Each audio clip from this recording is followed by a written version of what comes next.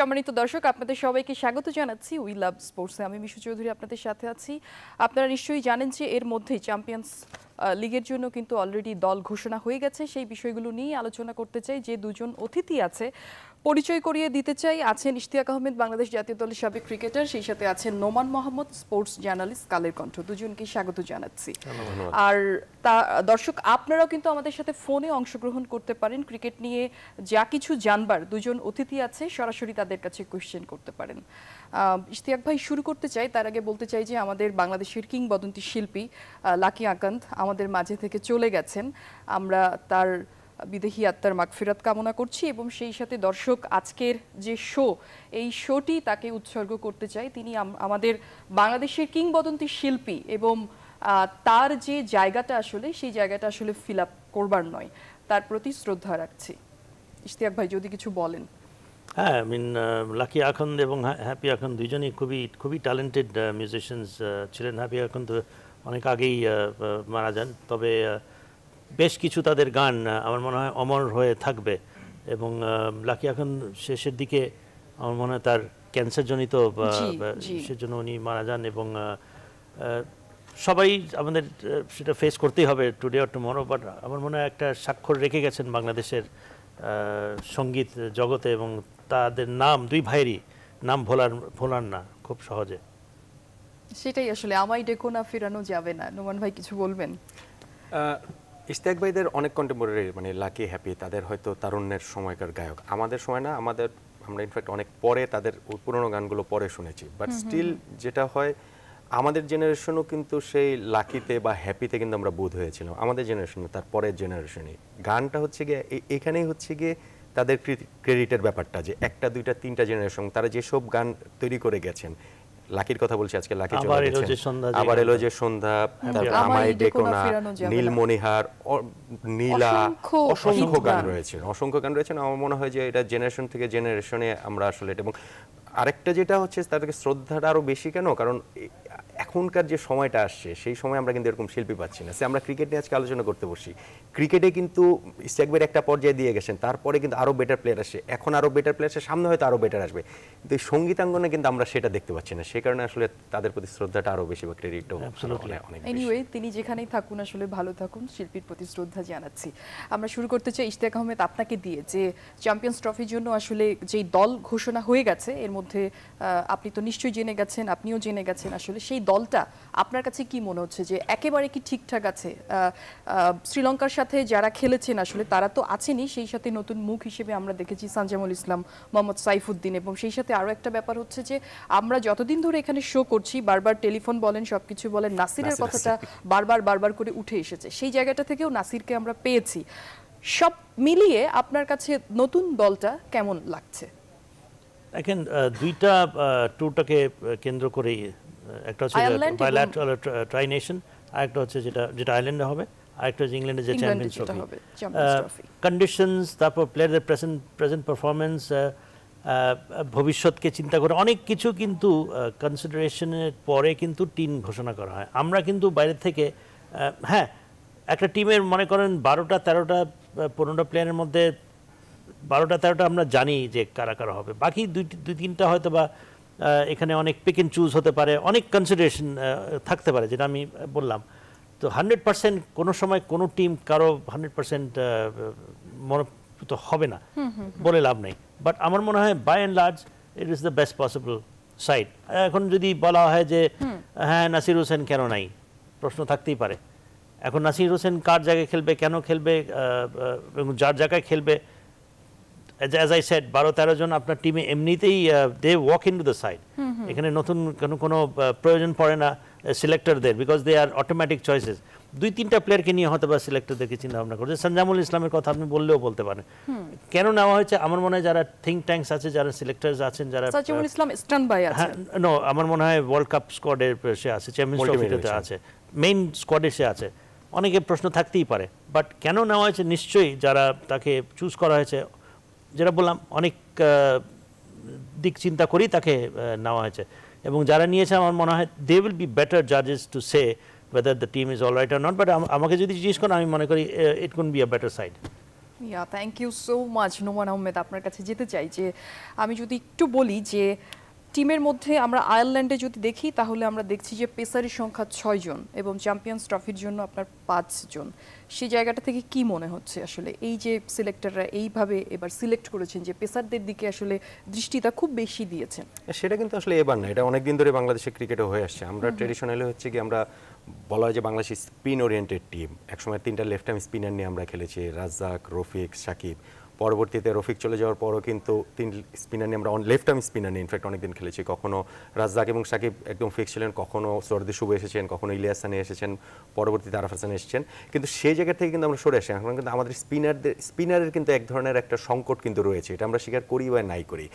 এবং বাংলাদেশের টিমের অ্যাটাকটা, বোলিং অ্যাটাকটা পেস ওরিয়েন্টেড হচ্ছে কিন্তু অনেক দিন। আমরা কিন্তু 4 জন পেসার নিয়েও কিন্তু আমরা খেলেছি, রেগুলার খেলেছি এবং সেই ওয়ার্ল্ড কাপ থেকেই কিন্তু এবং সেটা কিন্তু ইনফ্যাক্ট এখন অনেক মানে এই 4টা 5টা পেসার থাকা এটা কিন্তু এখন কোনো আর মানে স্কোয়াডে 5টা পেসার থাকা কিন্তু এখন আর কোনো সারপ্রাইজিং কিছু না, এটা রেগুলার হয়। এবং যখন আপনি ইংল্যান্ডের কন্ডিশনে খেলতে যাচ্ছেন তখন তো এটা আর বলার অপেক্ষা রাখে না, এবং তাদের কন্ডিশনটাই ওরকম। উইকেটটা ওইখানে বরং যে মুভমেন্টটা বরং অনেক বেশি থাকে, ওই কন্ট্রোলটা বরং জরুরি। আমাদের যেমন সাবকন্টিনেন্টে যেটা হয় যে কোনো মুভমেন্ট পাওয়া যায় না, মানে মুভমেন্টটা এত বেশি থাকে যে কন্ট্রোল করাটা ইম্পর্টেন্ট। সো এই জন্য আমাদের যেহেতু দুটো স্কোয়াড, দুটো টুর্নামেন্ট ভাগ করে নিয়ে যাওয়া হচ্ছে এবং প্রথমটাতে কিন্তু আমরা এক্সট্রা প্লেয়ার নিয়ে যেতে পারছি, সেকেন্ডটাতে কিন্তু আমরা এক্সট্রা প্লেয়ার নেওয়ার আমাদের অপশন নেই, যেহেতু সেটা আইসিসি টুর্নামেন্ট, সেখানে 15 জনের কিন্তু স্কোয়াড আপনার থাকতে হবে। এবং সেক্ষেত্রে আমার মনে হয় যে তিনজন পেসার তো বাংলাদেশে এটা অবভিয়াস, কিন্তু বাংলাদেশ কিন্তু আজকে আমি বলছি 2008, 9, 7, 6 এমন কিন্তু অনেক ম্যাচও হয়েছে 2 জন পেসারই কিন্তু থাকতো। মাশরাফি ইনজুরি থাকলে অনেক সময় আমরা 1 জন পেসার নিয়েও কিন্তু 11 সাজিয়েছি। সো সেখান থেকে কিন্তু ওই চেঞ্জটা এসেছে। সো বেশি পেসার নেওয়াটা সে কারণে আমার কাছে খুব সারপ্রাইজিং মনে হয় না। আচ্ছা, ইশতিয়াক আহমেদ একটু আপনার কাছে যেতে চাই যে সাসেক্স এবং আয়ারল্যান্ডের জন্য যেটি বলছিলাম আমি ওনাকেও যে 6টা পেসার এবং সেই সাথে আপনার যদি অটোমেটিক্যালি স্পিনারের কথা বলি সেখানে সাকিব আছে এবং মিরাজ আছে। আয়ারল্যান্ডের সিরিজের ত্রিদেশীয় সিরিজের আসলে স্ট্র্যাটেজিটা আপনার কাছে কেমন মনে হচ্ছে, কি হতে পারে আসলে সেটা যদি আপনি বলেন। একটা যেটাও যে Bangladesh will be little bit under pressure ওই সেন্সে যে আয়ারল্যান্ড দেখেন I think they R in the one day তারা পেয়েছে এবং টেস্টের জন্য আয়ারল্যান্ড এবং আফগানিস্তানকে সিরিয়াসলি কনসিডার করা হচ্ছে। প্রেসার এই জন্য বললাম যে তাদের দেশে খেলা এবং আয়ারল্যান্ড এবং বাংলাদেশের মধ্যে কিন্তু নিজের হোম কন্ডিশনে অনেক ভালো সেটাই বলছি এবং মোটামুটি ক্লোজ ফাইটস হয়েছে কিন্তু। এবং if I am not wrong হয়তো বা আয়ারল্যান্ড গেল সিরিজে বাংলাদেশকে হয়তো বা সিরিজ জিতলেও জিততে পারে, I am not to sure, but Ireland কিন্তু একটা very strong opposition as far age Bangladesh is concern. এবং এখন যেহেতু বাংলাদেশ একটা পর্যায়ে চলে গেছে তাদের জন্য ইটস ভেরি ইম্পর্টেন্ট, তারা জানে যে this is a must win game এবং তখন ওই ধরনের সিচুয়েশন কিন্তু টিমটা প্রেশার একটু বেশি থাকে। Yes, Bangladesh is a mature side এখন হয়তো বা এইগুলো দলকে আগে যেরকম আমরাই মনে করতাম যে এই বুঝি আজকে বাংলাদেশের খবর আছে, একটা ফিলিং হতো, but not this days, but it will be a pressure game. এবং ওখানকার কন্ডিশনস কীরকম হবে, হয়তো বা সিমিং কন্ডিশনস হবে, হয়তো বা ইংল্যান্ডের টাইপই ওখানকার কন্ডিশনে কিন্তু বল অনেক বেশি আপনার সুইং করে, সেটা নিয়ে একটু শুনবো। তার আগে হ্যাঁ একটা ফোন আছে। দর্শক কে আছেন সাথে, আপনার নাম বলুন এবং কোথা থেকে বলছেন? জি, আমার নাম ইমরান, আমি গুলশান থেকে বলছি। ইমরান বলুন, গুলশান থেকে বলছেন।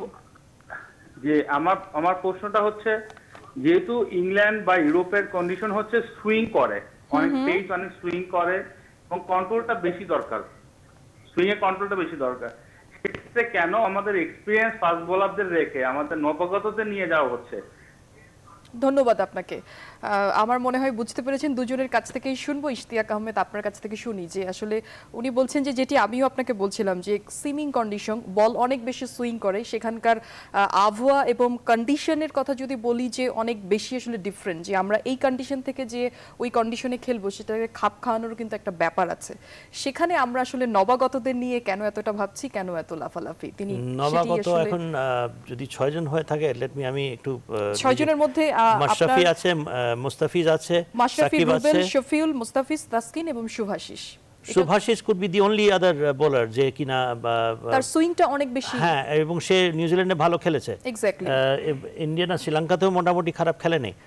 আর বাকি যারা 5 জন আছে দে are the most experienced bowlers. আমি তো এখানে একদম নবাগত কে আছে, আমার তো মনে হয় যে শুভাশিসকে বললেও আপনি বলতে পারেন but the best possible bowling side. শুভাশিসকে আপনি আসলে কেন বলবেন, কারণ সে তো আসলে ভালো খেলছে। নোমান ভাই, আপনি কোনো কিছু আসলে যুক্ত করতে চান কিনা তার কথাতে? ইসতাক ভাই যেটা বলেন যে দর্শক তো ক্যারিড অ্যাওয়ে একটা কোশ্চেন করে ফেলেছেন, কিন্তু এক্সপেরিয়েন্সড ওয়াইজ কিন্তু এটা নিয়ে প্রশ্ন তোলার কোনো সুযোগ নেই। আমাদের যে স্কোয়াডটা যেখানে রয়েছে, এখানে আপনার মাশরাফি 15 বছর ক্রিকেট তার এক্সপিরিয়েন্স, মুস্তাফিজকে আপনার এক্সপিরিয়েন্স মাত্র 2 বছর, আপনি তাকে বাদ দেবেন কোনো সুযোগ নেই। তাসকিন এখন আমাদের ওয়ানডে টিমের রেগুলার বোলার, বাদ দেওয়ার কোনো সুযোগ নেই, বাদ দেওয়ার কোনো সুযোগ নেই। শফিউল হচ্ছে কি কামব্যাক সিরিজ, শফিউলও কিন্তু খেলছেন 2009-10 ওই সময় থেকে কিন্তু খেলছেন। অতএব মানে সবাই সুভাশিসের কথাটা একটু বলা যেতে পারে যে সুভাশিস যে কিছুদিন আগে মাত্র ডেবু হয়েছে, কিন্তু এখন আপনি তো সবাইকে তো আর নিতে পারবেন না যে শুধুমাত্র এক্সপিরিয়েন্সের জাজ করে, এবং কন্ট্রোলটা অবশ্যই এক্সপিরিয়েন্স খেলে সেটা খুবই গুরুত্বপূর্ণ। তাহলে তো এটা জাতীয় দল না হয়ে একটা মাস্টার্স টুর্নামেন্টের দলও হতে পারতো যে 35+। বিষয়টা তা না, এটা হচ্ছে বেস্ট পসিবল প্লেয়ারদের নেওয়া হবে। সেখানে এক্সপিরিয়েন্স প্লেয়াররা যদি ফর্মে থাকে সেটা হচ্ছে ভালো, এবং আমাদের স্পেশালি পেস বোলিং লাইন আপের কথা এটা বলার কোনো সুযোগই নেই যে এখানে নবাগতদের প্রাধান্য দেওয়া হচ্ছে। আর ইস্তাক ভাইয়ের আগের কথাটা শুধু আমি একটু অ্যাড করি, আয়ারল্যান্ডের সঙ্গে বাংলাদেশ সিরিজ হারেনি। আমি শুনবো, তার আগে একটা ফোন নিতে চাই। দর্শক কে আছেন ফোনে?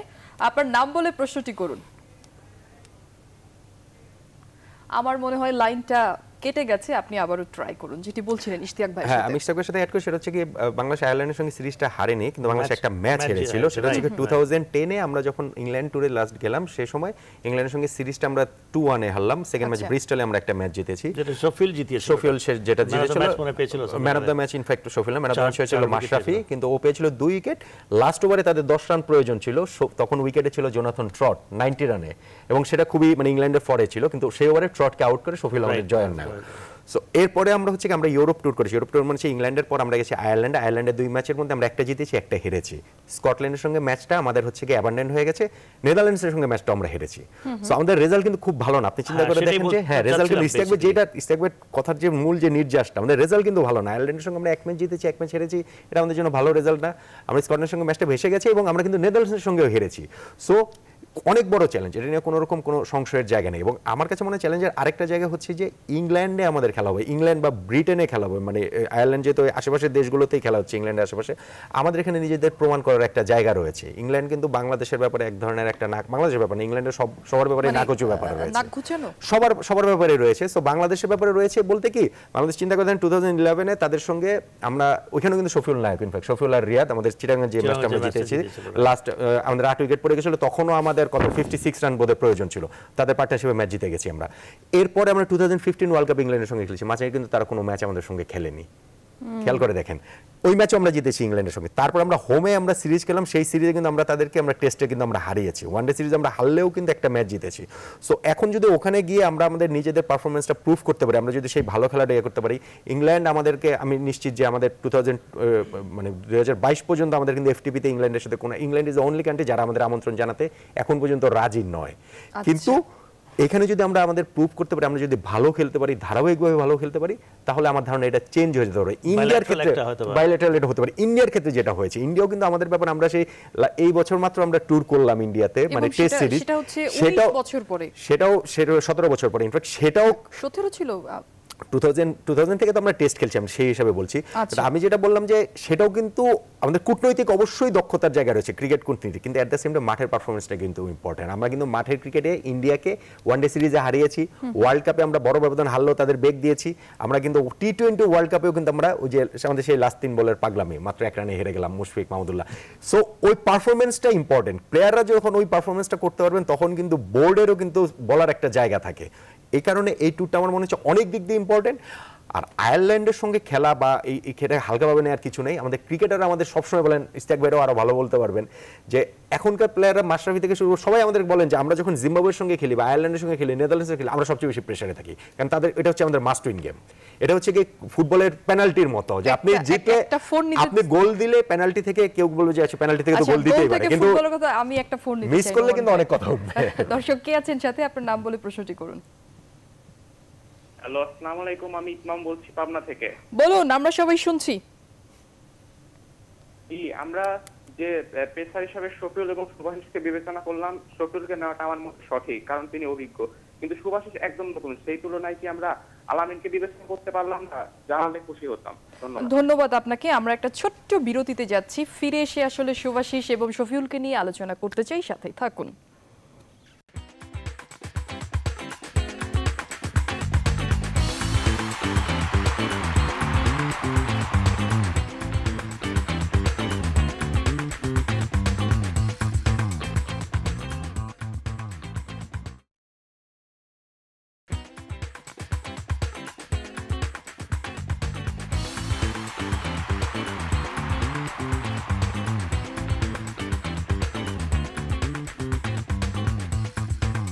ট্রেনিং করবেন। দর্শক আরো একবার স্বাগত জানাচ্ছি উই লাভ স্পোর্টসের সাথে আছেন ইশতিয়াক আহমেদ এবং নোমান মোহাম্মদ। দর্শক যেটি প্রশ্ন করেছিলেন যে শফিউল এবং শুভাশিসের মধ্যে, আমরা কিন্তু শুভাশিসকে নিয়ে অনেক কথা বলেছি, এখন দুইজনের যদি আপনি কম্পেয়ার করেন তাহলে আসলে কি বলবেন?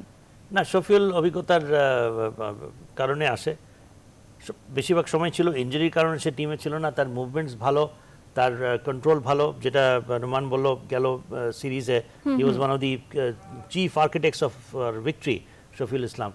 এখনও সে মোটামুটি যদি ফিট 100% থাকতো সে আউট অফ দ্য সিন হতো না। আর অ্যাজ ফার এজ আমার মনে হয় আলামিনের কথা বলেছিল, না না আলামিনের কথা বলছি, আলামিনের কথা বলছে। আলামিন আমার কাছে একটা সারপ্রাইজিং যে সে সিনে নাই কেন, তার ফর্ম ছাড়া কিংবা ফিটনেস ছাড়া আর যদি কোনো কারণ থেকে থাকে। ভাই একটু যোগ করতে চাই, ঘরোয়া ক্রিকেটে বোধহয় আমরা আরেকজন আলামিনকে আসলে সেটা অফ স্পিনার, অলরাউন্ডার, সেটা গতকালকে ভালো খেলেছে। বেসিক্যালি ও হচ্ছে কি ব্যাটিং অলরাউন্ডার, লাস্ট রাউন্ডে তার সেঞ্চুরি হয়েছে, off spin occasional off spinner, খুব ভালো ব্যাটসম্যান। হ্যাঁ, খুব ভালো ব্যাটসম্যান আলামিন, যে আমিও মনে করি যে is one of the leading fast bowlers. সে কেন নাই এটা আমার মনে হয় যে কোনো না কোনো এক সময় ক্লারিফাই করে দেওয়া উচিত, বিকজ সবার মাইন্ডে কিন্তু একটা প্রশ্ন আছে যে আলামিন কেন। আলামিন, if you ask me personally, আমার মনে হয় he is one of the best fast bowlers in our country. তো তার ফিটনেসেরও আমরা কোনো সমস্যা নাই, বোলিং অ্যাকশন নিয়ে কোনো এক সময় ছিল, he has come out of it. এবং টিমের প্রয়োজনে যে ব্রেক থ্রু দেয়াটা, সেটা কিন্তু তাকে কিন্তু আমরা দেখতেও কিন্তু না, একটা নতুন একটা নিউ বল বোলারের মধ্যে যা যা আনুষঙ্গিক উপকরণ যা যা প্রয়োজন আলামিনের মধ্যে সবকিছুই আছে। ডিসিপ্লিনারি কোন একটা সময় ছিল কারণ, যেটার জন্য তাকে ওয়ার্ল্ড কাপ থেকে ফেরত আসতে হলো, সেটাই কি কারণ কিনা উই ডোন্ট নো। তো দর্শকের প্রশ্নের এটাই বলতে হয় যে আলামিন সিনেই নাই, সুতরাং আলামিনকে নিয়ে এখন যে 6 জন বোলারের মধ্যে সে নাই কেন, আমার মনে হয় এখানে কোনো প্রশ্নই নাই। শুভাশিসকে নিয়ে বললেও বলা যেতে পারে, বাট আমার মনে হয় যে শুভাশিস ইজ অলসো জাস্টিফাইড, কাউকে না কাউকে সুযোগ দিতে হবে। এবং এই শুভাশিস বলেন, কামরুল ইসলাম রাব্বি বলেন, আর সাইফুদ্দিন বাবু বলেন, যাই বলেন, সবাই কিন্তু মেরিটে এসছে কিন্তু। এবং ন্যাশনাল টিমে খেলতে গেলে কেউ চ্যারিটি দেয় না, you have to earn your place. আমার মনে হয় তিনজনই যথেষ্ট যোগ্যতা রাখেন ন্যাশনাল টিমে খেলার। এর মধ্যে শুভাশিসের পারফরমেন্স নিশ্চয়ই নজর কেড়েছে এবং আমার কাছে মনে হয় যে he is also good choice. Ishtiaq ভাই, আমি একটু প্রথমেই যেটা বলছিলাম যে আজকে আমাদের বাংলাদেশের কিংবদন্তি শিল্পী লাকি আকান্দ, তিনি আমাদের ছেড়ে চলে গেছেন। তাকে শহীদ মিনারে আসলে শেষ শ্রদ্ধা জানাতে আসলে সর্বজন মানুষেরা সেখানে গেছেন, তাকে শ্রদ্ধা জানাচ্ছেন। দর্শক, আপনাদেরকে বলতে চাই যে তিনি শুধু আমাদের কিংবদন্তি শিল্পী নন, তিনি একজন মুক্তিযোদ্ধা। তিনি আমাদের সঙ্গীত জগতের যে জায়গাটা আসলে ফিল আপ করে গেছেন, সেই জায়গাটাতে আসলে কাকে মানে এখন এই জেনারেশন আসলে সেটি ফিল আপ করবার কথা না। আমরা সরাসরি চলে যেতে চাই শহীদ মিনারে।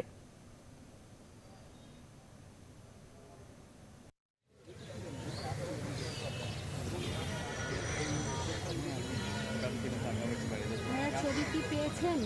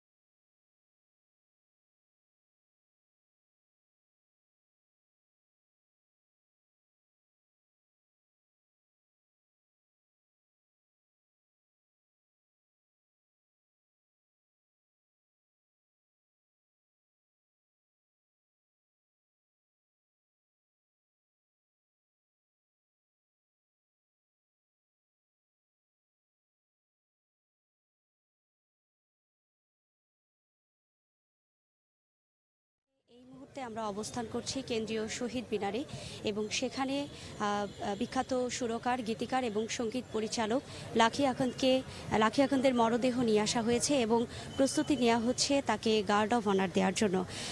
দর্শক, আপনারা জানেন যে গতকালকে দুপুর থেকেই শিল্পীর শারীরিক অবস্থার অবনতি হয় এবং ক্রমশই তিনি অসুস্থ হয়ে পড়ায় তাকে মিডফোর্ড হাসপাতালে নিয়ে যাওয়া হয় এবং সেখানকার কর্তব্যরত চিকিৎসক তাকে মৃত ঘোষণা করেন এবং তারপরে তাকে নিজ বাসায় আরমানিটোলায় নিয়ে আসা হয় এবং সেখানেই সঙ্গীতাঙ্গনের শিল্পীরা ছিলেন, তার আত্মীয় স্বজনরা ছিলেন।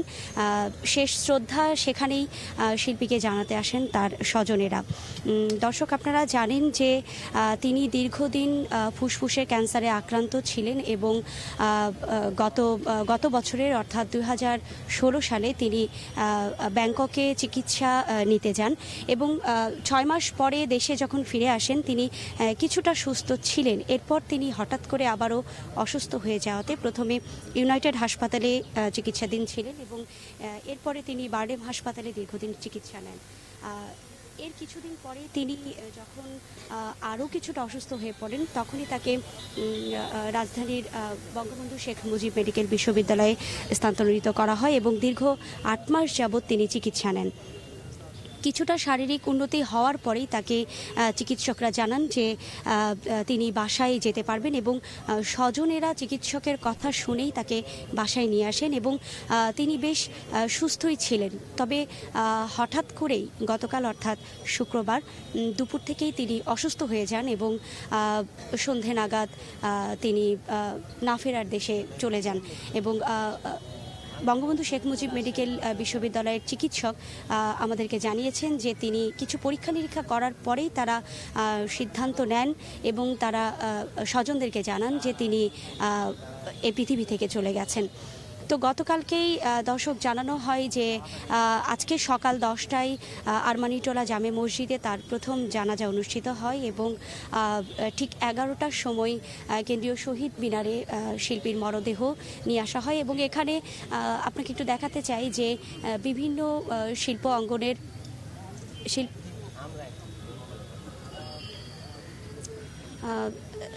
দর্শক জানতে চাই যে এখানে শিল্পাঙ্গনের বিভিন্ন শিল্পীরা তার স্বজনেরা উপস্থিত আছেন এবং আমরা অপেক্ষা করছি শিল্পীর মরদেহকে গার্ড অফ অনার দেওয়া হবে এবং এরপরে ঢাকা বিশ্ববিদ্যালয়ের জামে মসজিদে তার দ্বিতীয় জানাজা হবে এবং কথা রয়েছে মিরপুর বুদ্ধিজীবী কবরস্থানে তাকে তার সমাধি করা। তো মিশু, এই ছিল আমার কাছে এখনকার মতো সর্বশেষ। ধন্যবাদ। আমরা আসলে যেটা দেখছিলাম যে লাকি আকন্তকে আসলে গার্ড অফ অনার দেওয়া হবে সেটার জন্য কিন্তু প্রস্তুতি এবং সবচেয়ে বড় জিনিস এটাই বোধহয় শিল্পীর একটা শ্রদ্ধা আসলে, যেটা দেখেন যে সর্বজন মানুষ আমাদের যারা ঢাকার যারা আসলে সবাই আছেন আসলে শেষ শ্রদ্ধা জানাতে কিন্তু সবাই শহীদ মিনারে পৌঁছে গেছেন। এই যে একটা শিল্পীর প্রতি এই শ্রদ্ধা কিন্তু আমরা আসলে জানাতেই পারি। দিন শেষে কিন্তু সবচেয়ে বড় জিনিস যে তার যে সেই সব মুখরিত গান, তার সেই সব হিট গান, সেই গানগুলোর কথাই কিন্তু বারবার করে আলোচনা হচ্ছে এবং আমরা কিন্তু অফ ইয়ারেও কিন্তু সেই গানগুলোর কথাই কিন্তু বলছিলাম বারবার। এটা ইনফ্যাক্ট আজকে বাংলাদেশে সবাই বলছে আমাদের যে তারুণ্য 80s যে তারুণ্য তারা কিন্তু এখন কিন্তু প্রৌঢ়ত্বে এসে ঠেকেছে, অনেকে বার্ধক্যে চলে এসেছে, কিন্তু সেই তারুণ্যের পরও কিন্তু 2-3টা জেনারেশন রয়েছে। পরের জেনারেশনের তারুণ্য, এখন যারা তারুণ্য সবাই কিন্তু এই আলোচনাটা করছে। এই শিল্পীর সার্থকতা কিন্তু সেই জায়গাতে। এবং আমি যদি আজকে অনেক জায়গায় নিশ্চয়ই লেখা হবে, বলা হবে কাব্য করে যে আজকে লাকির জন্য আকাশও কাঁদছে, টু সাম এক্সটেন্ট সেটা হয়তো সত্যিও, তাই না? আজকের দিনটাই এরকম ঝুম বৃষ্টি হচ্ছে। আরেকটা জিনিস লক্ষ্য করেছেন কিনা যে আমরা হয় না যে ঘরে বসে যখন আড্ডা দিই বা ক্যাম্পাসে বসে যখন আড্ডা দিচ্ছি, আসলে এই আড্ডার মধ্যে যখন গিটার বাজে তখন কিন্তু আপনি দেখবেন যে এইসব পুরাতন গানগুলোই কিন্তু আমরা আসলে বেজে গাই। এখনকার দিনের গান কিন্তু আসলে কারো মুখে কিন্তু আমরা আসলে ওভাবে কিন্তু শুনতে পাই না। আপনিও কিন্তু গুনগুন করে কিন্তু অনেক, আমরা স্বাধীনতার পরে তখন প্রথম কাদের নাম শুনতাম? আজম খান, ফিরদৌস ওয়াহিদ, ফিরোজ শাহী, লাকি আখন্দ, এদেরকে কেউ কোনোদিন ভুলতে পারে? আমি তো মনে করেন, আমার মনে হয় আমরা যারা প্রথম দিককার যখন শোনা শুরু করি, এদের অনেকে তো অনেক পরে এসছে, দে ডোন্ট নো এনারা যে কিংবদন্তি লেজেন্ডারি মিউজিশিয়ানস, ট্যালেন্টেড, এবং আজকে যে সম্মান তাদেরকে দেখানো হচ্ছে যথার্থ, আমার মনে হয় যে এটা সত্যি এটা আমরাও মনে করি যে এটাই হওয়া উচিত। এবং আজম খান মারা যাওয়ার পরে দেখেন কি ধরনের একটা মানে মনে হচ্ছিল যে একটা ধস নেমে গেছে। যথার্থ আমি মনে করি যে আজকে লাকি এখন যে সম্মানটা পাচ্ছেন, we feel proud and we feel good about it. সত্যি তাই। সবচেয়ে বড় জিনিস যেটা হচ্ছে যে যার যে জায়গাটা আসলে থাকে সেটা কিন্তু আসলে কখনোই ফিল আপ হয় না। আমরা আলোচনা করব তার আগে আমরা একটা লাইভে যেতে চাই। দর্শক, আমরা এই মুহূর্তে সরাসরি চলে যাব মিরপুরে। সেখানে আছেন আমাদের সহকর্মী রায়হান মাসুদ। রায়হান, আজকে যে বোর্ড সভা হওয়ার কথা, এই বিষয়ে আপনার কাছে কি তথ্য আছে?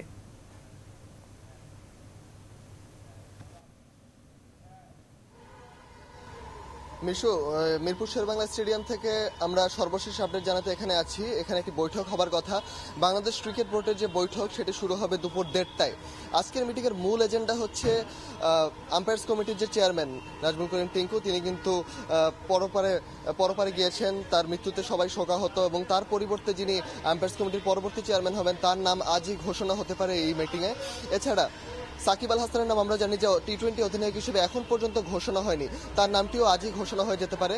আপনারা জানেন যে মাশরাফির অধিনায়কত্ব ছাড়ার পর দেশের ক্রিকেটে এবং ক্রিকেট পাড়া এবং চারিদিকে একটি শোকের ছায়া বইছিল যে মাশরাফি বিন মুর্তজা অধিনায়ক না থাকলে কি হতে পারে। তারা নানা ধরনের অঙ্ক করছিল যে মাশরাফি মুর্তজার মতো যে চরিত্র, সে যদি অধিনায়ক না থাকে তাহলে দেশের বর্তমান ক্রিকেটের পরিস্থিতি তা বদলে যাবে কিনা। নানা ধরনের শঙ্কা আসছিল দেশের ক্রিকেট প্রেমীদের মধ্যে, সাংবাদিকরা এ নিয়ে আলোচনা করছিল, বিভিন্ন টকশোতে এ নিয়ে আলাপ আলোচনা হচ্ছিল। এখন আমরা একটু বলে রাখি, সাকিব আল হাসান কিন্তু টি-20তে বেশ পটু এবং বেশ ঝানু একজন ক্রিকেটার, যে কিনা টি-20 যে চরিত্র তার সাথে খুবই মানানসই। কারণ তিনি Australia, West Indies, Pakistan, Sri Lanka এবং 6টি দেশে তিনি টি-20 খেলেছেন এবং টি-20 ক্রিকেটের ফেরিওয়ালা বলা যায় সাকিব আল হাসানকে। তার যে ক্রিকেটীয় বোধ সেটি কিন্তু টি-20তে বাংলাদেশ জাতীয় দলকে অনেকটা সাহায্য করবে। আপনারা জানেন যে সামনে টি-20 বিশ্বকাপগুলো রেগুলারলি হবে। সামনে পরবর্তী যে টি-20 বিশ্বকাপ তার ডেট কিন্তু এখনো দেয়নি। সেই পর্যন্ত মাশরাফি খেলেন কিনা তার একটা শঙ্কা ছিল। সেই শঙ্কার ভিত্তিতেই হয়তো মাশরাফির কাছে অনুরোধ করেছিল টিম ম্যানেজমেন্ট যে আপনি অধিনায়কত্ব ছেড়ে দেন এবং মূল ম্যাচে থাকেন। কিন্তু মাশরাফির মুর্তজা অধিনায়কত্ব ছাড়ার সাথে সাথে টি-20 ক্রিকেট থেকেও সরে দাঁড়িয়েছেন। তার প্রেক্ষিতে সাকিব আল হাসানকে অধিনায়ক করা যেতে পারে। চ্যাম্পিয়ন্স ট্রফির যে দলটি তা নিয়ে যদি একটু আলোচনা করি তাহলে দেখা যাবে যে চ্যাম্পিয়ন্স ট্রফি দলের যে মূল আক্ষেপ সেটি হচ্ছে নাসির হোসেন থেকে গেছে আরও একবার। কারণ নাসির হোসেন নিয়ে আমরা অনেকদিন ধরে আলাপ আলোচনা শুনছিলাম যে নাসির হোসেন কেন নেই এই দলে। নাসির হোসেনকে কিন্তু আয়ারল্যান্ড সিরিজের জন্য মূল দলে নেওয়া হয়েছে এবং চ্যাম্পিয়ন্স ট্রফির জন্য স্ট্যান্ড বাই রাখা হয়েছে। এটি নিয়ে কিন্তু দেশের ক্রিকেট প্রেমীদের মধ্যে বিশেষ করে নাসির হোসেনের যে ভক্ত সমর্থকরা তারা কিন্তু খানিকটা আক্ষেপ প্রকাশ করেছেন। বর্তমান যে দল সেই দলের প্রেক্ষিতে আমরা বলতে পারি যে নাসির হোসেনের জায়গায় মোস্তাদেক হোসেন সৈকত কিন্তু বেশ দারুণ খেলছেন। তার যে ব্যাটিং এবিলিটি, তার যে ঝড়ো ব্যাটিংয়ের এবিলিটি, সময় মতো তিনি কিন্তু বল হাতে নিয়ে ব্রেক ছুঁয়ে দিতে পারেন। তা কিন্তু আমরা দেখেছি শ্রীলঙ্কার মাটিতে 100তম টেস্ট জয়টিতে কিন্তু মোস্তাদেক হোসেনের ব্যাটিং খুবই কার্যকরী ছিল। তার যে 75 রানের ইনিংসই ছিল তা কিন্তু আমাদের বেশ সাহায্য করেছে। আমরা বৈঠকের ব্যাপারে একটু বলি। টুর্নামেন্ট আমাদের যে সিইও, বাংলাদেশ ক্রিকেট বোর্ডের সিইও, তিনি কিন্তু ইতিমধ্যেই বোর্ডে অবস্থান করছেন। এছাড়া কিছুক্ষণ আগেই পেশাদার লীগ কমিটির যে চেয়ারম্যান তিনিও এসেছেন। নানাভাবে এখন তারা আলোচনা করছেন যে কি করে বোর্ড মিটিংয়ে নতুন এজেন্ডা আনা যায়। মিশু, আমি পরবর্তী আপডেটে কিন্তু আপনার মিটিংয়ের সর্বোচ্চ যে তথ্য সেটি আমরা জানিয়ে দেব। ধন্যবাদ রায়হান। আমরা কিন্তু দেখছিলাম যে রায়হান কিন্তু আমাদের সহকর্মী রায়হান মাসুদ, তিনি কিন্তু বলছিলেন যে কি কি আসলে এজেন্ডা হতে পারে। সেই সব বোর্ডের আজকে সভা টিঙ্কু ভাইয়ের জায়গায় আসলে কে আসতে পারেন এবং টি-20 ক্যাপ্টেন। সেই সাথে আরও একটি বিষয় আমি নিজে ব্যক্তিগতভাবে যোগ করতে চাই যে এমন কিছু কথা আসলে আমরা শুনেছি যেটি যখন ঘরোয়া ক্রিকেট লিগের মুশফিক যখন আপনার সাইন করে তখন উনি বলছিলেন যে আমাদের বেতনটা যদি আরেকটু বাড়ানো যায় সেটি বোধহয় আরেকটু ভালো হবে। সেই সব বিষয় নিয়ে আলোচনা করতে চাই, কিন্তু তার আগে ছোট্ট একটা বিরতিতে যেতে চাই। দর্শক সাথেই থাকুন, ফিরছি খুব শীঘ্রই।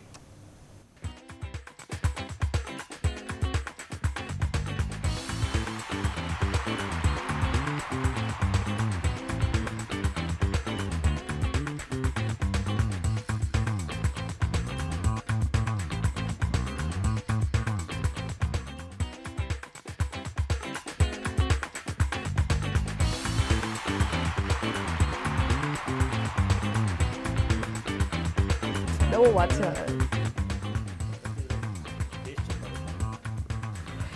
আরও একবার স্বাগত জানাচ্ছি উই লাভ স্পোর্টসের সাথে আছেন ইশতিয়াক আহমেদ এবং নোমান মোহাম্মদ। আমরা যেটি একটু বলছিলাম যে আজকে বোর্ডের সভা হতে যাচ্ছে, সেখানে সবাই এসে আস্তে আস্তে আসলে পৌঁছেছেন। সেখানে যদি বলি যে তিনটা বিষয় আমি বলছিলাম যে টি-20-র ক্যাপ্টেন হিসেবে আসলে আমাদের সভাপতি পাপন উনি আসলে পছন্দ করছেন সাকিব আল হাসানকে। সেই জায়গাটা থেকে একটু শুনতে চাই আসলে। তার আগে আমরা যে টিঙ্কু যিনি মারা গেছেন কলাবাগান, হ্যাঁ ওনার বিষয়টা একটু আনতে চাই যে তার জায়গাটাতে তার যথেষ্ট অবদান এবং একজন ভালো সংগঠক। তার আত্মার মাগফিরাত কামনা করি, ওনার আত্মা যেন শান্তি পায় এবং ক্রিকেট এগিয়ে যাবে। এবং আমার মনে হয় নতুন চেয়ারম্যান সম্ভবত আম্পায়ার্স এসের ঘোষণা করা হবে। But as far as T20 captaincy is concerned, আমার মনে হয় যে এটা নিয়ে খুব বেশি চয়েসের কোনো ব্যাপার নেই। যেটা বলছিলেন যে টি-20 এমন কোনো দেশ নাই যে সাকিব আল হাসান খেলে নেই। এখন রিয়েল লিডারশিপ যদি দেখা হয়, it could B A choice between Tamim, Mahmudul Riyad and Shakib as far as Bangladesh team is concerned। হ্যাঁ, হয়তো বা তার অনেক অভিজ্ঞতা রয়েছে, হলেই যে বেস্ট ক্যাপ্টেন হওয়ার মতো যে guaranteed will be a good leader is someone like Mashrafe. হ্যাঁ, এবং মাশরাফি চলে যাওয়ার পরে যে ধরনের একটা আলোড়ন সৃষ্টি হচ্ছে, এটা আমার মনে হয় যে কিছুটা মিডিয়ার কারণে সবারই একটা সময় আসে যখন তাকে হি উইল হ্যাভ টু বো ডাউন আর ওয়াক সে গুড বাই। তো মাশরাফির হয়তো বা মনে হচ্ছে যে যদি আগামী দিনের কথা চিন্তা করে যদি করা হয়, হয়তো বা মাশরাফি যদি বলা হয়ে গিয়ে থাকে, আমার মনে হয় এটা আউট অফ প্লেস না রিয়েলি। মাশরাফি নিজেই হয়তো বা সেটা ভিতর থেকে হয়তো বা অ্যাকসেপ্ট করে নিবে, না ঠিক আছে, it's time to go.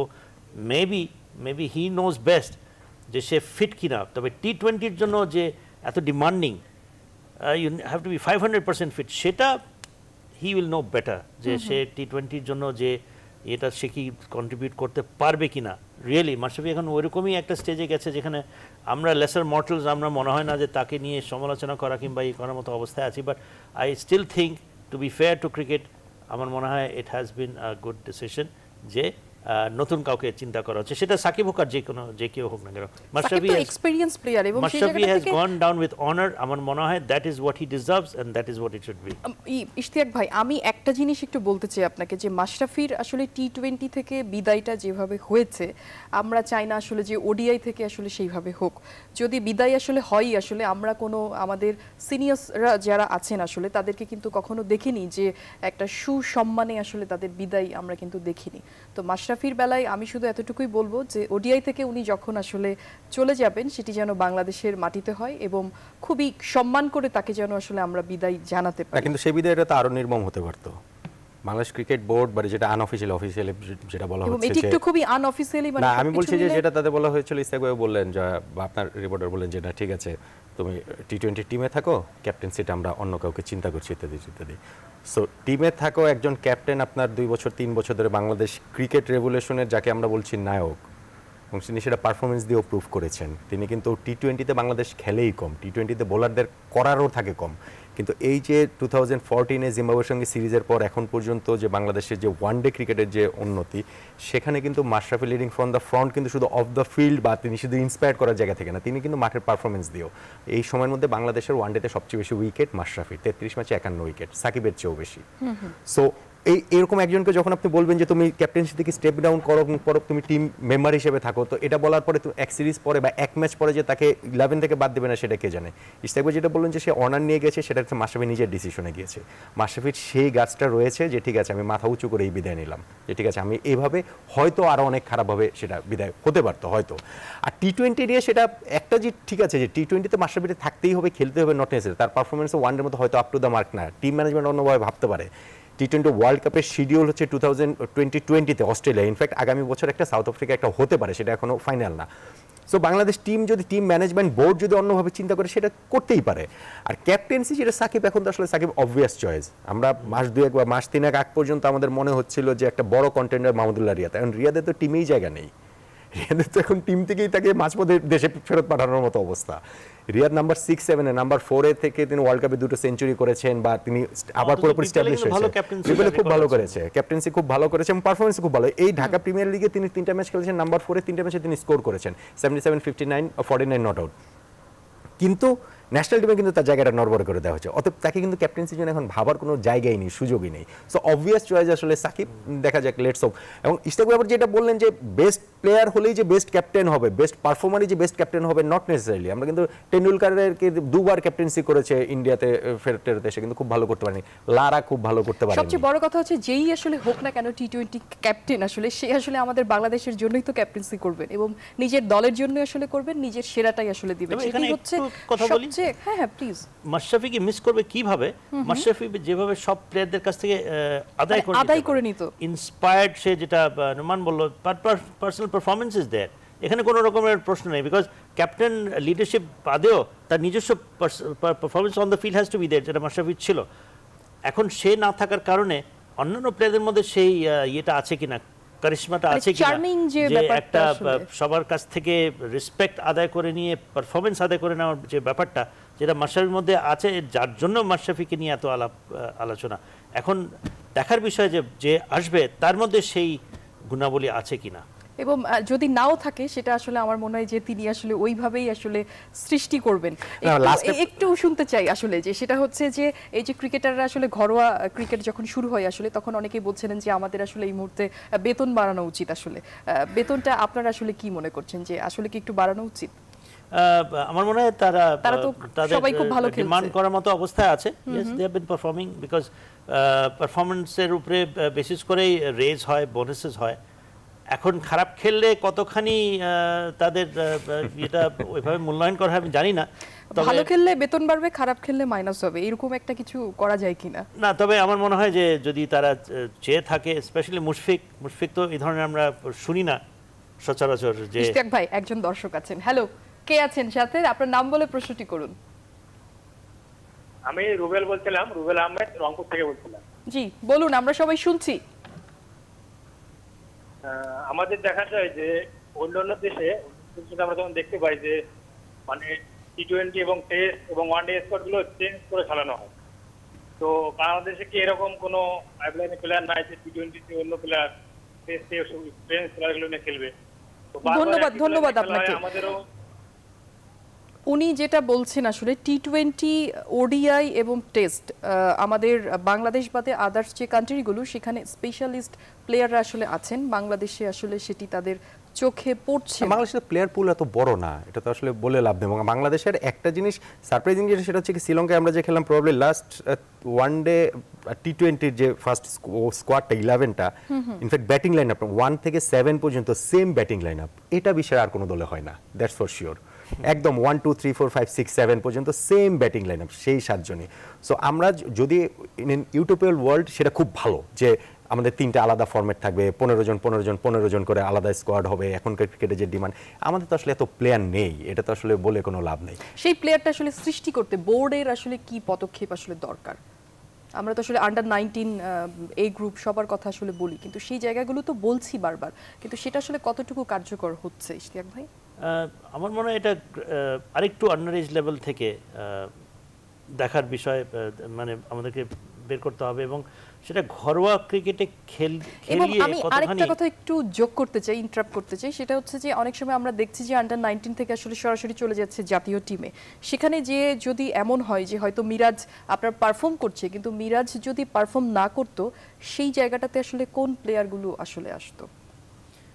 Perform করছে বলে আমরা রাখছি, পারফর্ম করছে বলে আসছে। তবে আমার মনে হয় বেস্ট ওয়ে, যেটা আমি প্রায় এই সুযোগ পাই টক শোতে বলি, আজকেও বলবো, যেরকম আন্ডার-19 একাডেমি এবং এ টিম, আমি মনে করি যে এইগুলো টিমকে, দলদেরকে যদি আমরা ঘন ঘন বিদেশে যদি না পাঠাই, আমরা যদি নির্ভর করি যে আমাদের ডোমেস্টিক ক্রিকেটের থেকে, হ্যাঁ বেরোচ্ছে, আমাদের ডোমেস্টিক ক্রিকেটের খেলেই তো এতটা প্লেয়ার বেরিয়েছে। এখন একটা সময় এসছে যখন আমরা we need to take our cricket 1 step above, কারণ আমরা এখন 7 নম্বরে এসছি। এখন এই 6 নম্বর, 5 নম্বর, 4 নম্বর ব্যারিয়ার ব্রেক করতে কিন্তু অত সহজ হবে না। তো সেটা করতে গেলে আমাদের কি করতে হবে? আমাদের বিদেশের মাটিতে যত বেশি আমরা অভিজ্ঞতা অর্জন করাতে পারি প্লেয়ারদেরকে, এবং সেটা একমাত্র উপায় হচ্ছে England, Australia, south Africa, New Zealand, যেখানেই হোক দেশের বাইরে এই টিমগুলোকে যেন আমরা ক্যালেন্ডার, আমরা যেন, যেহেতু আমাদের কোনো ডোমেস্টিক ক্রিকেট ক্যালেন্ডার নাই, আজ পর্যন্ত দেখি নেই, আমরা খালি বলে আসছি যে ডোমেস্টিক ক্রিকেট স্ট্যান্ডার্ড আমাদের বাড়াতে হবে, এই করতে হবে, ওই করতে হবে। আজ 20-30 বছর হয়ে গেল, যেন আমার মনে হয় না এরকম কোনো বিশাল কোনো কিছু পরিবর্তন এসছে বলে আমি মানে জাস্ট প্লেয়ারদের নিজস্ব উদ্যোগ এবং তাদের নিজস্ব অধ্যবসায়ের কারণে ডিটারমিনেশন কারণে আজকে we are here. Yes, BCB has been doing it's best, no doubt, but we still need to do a little bit more. এবং আমার মনে হয় যে যদি আমরা এখন থেকেই সে একটা 5 ইয়ারের প্রোগ্রাম যদি নেই, আন্ডার 19 এই টিম একাডেমি টিম যদি আমরা বাইরে পাঠাই এবং এই প্লেয়ারদেরকে আমাদেরকে বাইরের এক্সপোজার দিয়ে বের করতে হবে, তখনই আপনি হয়তো পাবেন। এবং সেটা নট জাস্ট ওয়ান-ডে এবং T20, that has to B longer version. আমরা লঙ্গার ভার্সন খেলাতে আমাদেরকে প্লেয়ারদেরকে বিদেশের মাটিতে আমাদেরকে তৈরি করতে হবে, প্রস্তুত করতে হবে। আমার মনে হয় ইট ইজ নট ইম্পসিবল, বরং আমরা ডোমেস্টিক ক্রিকেটে যেটা ইট ইজ আ মাস্ট, কিন্তু আমরা আজকে যেহেতু আমরা আজ পর্যন্ত সেরকম পারি নাই, ওই ডোমেস্টিক ক্রিকেটের স্ট্যান্ডার্ডটা টেস্ট ক্রিকেট লেভেল পর্যন্ত যতদিন পর্যন্ত আমরা না নিতে পারবো ততদিন পর্যন্ত আমরা ওই সাকিবুল হাসান আজকে পেয়েছি 30 বছরে একটা। লেট আস সি আমরা নেক্সট সাকিবুল হাসান কখন বের হয়, হয়তোবা বেরোবে, বাট আমার মনে হয় উই নিড টু প্রডিউস মোর। সেটাই আসলে যে আমাদের আসলে অনেক প্লেয়ার আসলে বের হওয়া দরকার। নোমান মোহাম্মদ, আপনাকে দিয়ে আমি শেষ করতে চাই যে চ্যাম্পিয়ন্স ট্রফি আছে, ইশতিয়াক ভাই যেটি বলছিলেন যে খুব ছোট্ট করে শুনবো, তার আগে আমি একটু বলতে চাই যে আমরা সাথে আছি, কিন্তু আমরা 8-এ চলেও যেতে পারি যদি আয়ারল্যান্ডের সাথে আমরা লুজার হই সেই জায়গাটা থেকে। এবং সবকিছু মিলিয়ে আপনার সাসেক্স এবং হচ্ছে যে আয়ারল্যান্ড এবং সেই সাথে চ্যাম্পিয়ন্স ট্রফি আছে, স্ট্র্যাটেজিটা ছোট্ট করে শুনতে চাই আপনার। আমি তার আগে ছোট্ট করে একটু প্লেয়ারদের বেতনের কথা বলি। সেটা হচ্ছে কি, বাংলাদেশ ক্রিকেট বোর্ডে এখন অনেক টাকা প্লেয়াররা সেটা ডিজার্ভ করে। আমরা গতকালকে কালের কন্ট্যাক্টে স্টোরি আমরা ইন্টারভিউ করেছি রাইসুদ্দিন আহমেদ, আমাদের ফর্মার জেনারেল সেক্রেটারি ক্রিকেট বোর্ডের। উনি বলেছেন ক্রিকেট বোর্ডে একসময় এমন অবস্থা ছিল যে ইলেকট্রিসিটি বিল দেওয়ার টাকা ছিল না, আমরা মোমবাতি জ্বালিয়ে ক্রিকেট বোর্ডে কাজ করেছি। সেখান থেকে এখন ক্রিকেট বোর্ডে এত টাকায় এত কিছু, সব কিন্তু মূল কৃতিত্ব ক্রিকেটারদের, অতএব তারা এটা ডিজার্ভ করে। আজকে যে প্রপোজ যে তাদের বেতন বাড়ানোর জিনিসটা রয়েছে, এ প্লাসের জন্য 4 লাখ, তারপরে 3 লাখ, 2 লাখ, 1.5 লাখ, 1 লাখ, এটা তারা ডিজার্ভ করে। But at the same time cricket বোর্ডের উচিত হবে 20 বছর, 22 বছর, 23 বছরের ছেলেপেলেরা এত টাকা পয়সা পাচ্ছে, নতুন যারা স্পেশালি আছে বা অনেকদিন ধরে ইনফ্যাক্ট যারা খেলছে, এই মানি ম্যানেজমেন্টটা কীভাবে করতে হবে, এত টাকা অ্যাকাউন্টে থাকলে এই মানি ম্যানেজমেন্টটা কিন্তু খুব ইম্পর্টেন্ট। সেটা বিষয় একটু ক্রিকেট বোর্ড যদি কাজ করে, আমার মনে হয় সেটা ক্রিকেটের জন্য ভালো হবে। আর যেটা বলেন যে স্ট্র্যাটেজি কী হওয়া উচিত, যেটা আমি বললাম, Zimbabwe, Ireland, Scotland, Netherlands, Afghanistan, এদের সঙ্গে খেলতে গেলে আমরা প্রেশারে থাকি। প্রেশার কিন্তু র্যাঙ্কিংয়ের কারণে না, প্রেশার ওই কারণে যে হেরে গেলে আমাদের খবর আছে, সেটা মিডিয়া থেকে শুরু করে আমজনতা থেকে শুরু করে সবাই, মানে সেই হারাটা আমরা আসলে হারতে চাই না, এটা আমাদের আসলে অ্যাভয়েড করতেই হবে। এবং সেটা র্যাঙ্কিং এর জন্য, কারণ 30 সেপ্টেম্বরের মধ্যে র্যাঙ্কিং এর ইংল্যান্ডের সঙ্গে যে টপ 7টা টিম থাকবে তারা কিন্তু 2019 ওয়ার্ল্ড কাপে সরাসরি করবে। তো সব মিলিয়ে আসলে সিরিজটা খুব গুরুত্বপূর্ণ। এবং আমি মনে করি বাংলাদেশ ক্রিকেট আসলে এখন যে জায়গায় গেছে, বাংলাদেশ ক্রিকেটের কন্ডিশন উইকেট নিয়ে ওরি ঢর আসলে কিছু নেই। আপনাদের দুজনকেই ধন্যবাদ, একদম শেষের পর্যায়ে চলে এসেছি, ধন্যবাদ দুজনকে। দর্শক, এই ছিল আমাদের বাংলাদেশ ক্রিকেটের আসলে যেই জায়গাটাতে আছে, তাতে আমার মনে হয় না যে আমাদের আসলে ভয় পাবার কোনো জায়গা আছে। আসলে যেভাবে খেলছে ঠিক সেভাবেই আসলে খেলে যাক, এটাই হচ্ছে বাংলাদেশ ক্রিকেটারদের এবং ক্রিকেটের জন্য আসলে শুভকামনা। সবাই ভালো থাকুন, সুস্থ থাকুন, সাথে থাকুন নিউজ 24-এর। ধন্যবাদ সবাইকে।